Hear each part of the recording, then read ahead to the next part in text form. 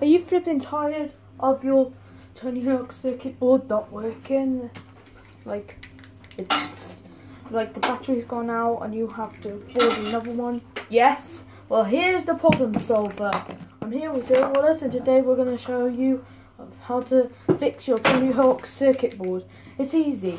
This is the world's most extremely easiest way to do it. First, you want to get this little thing there, and then you want to go fast forward if it can work.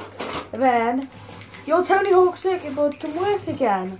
Make sure it doesn't fall, because you might have to take this part, as you can see. Oh, have you sussed it out? I will. Yep. It works. And so you can do more tricks! Boom, baby, boom! Boom. See ya.